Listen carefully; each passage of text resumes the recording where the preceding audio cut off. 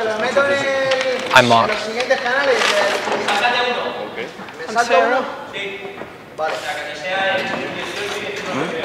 Could you introduce yourself?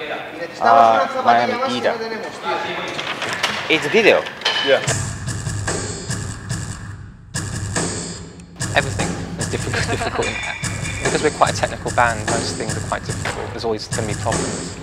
But it's mostly getting everything clear, so you can clearly hear the bass and the guitars, because there's a shift of frequencies which we need to get. So we need to get, we have to be sure to get the low end very low and bass end very low, and the high end very high. That's the hardest thing for us sometimes. So we use a lot of frequencies. That's it.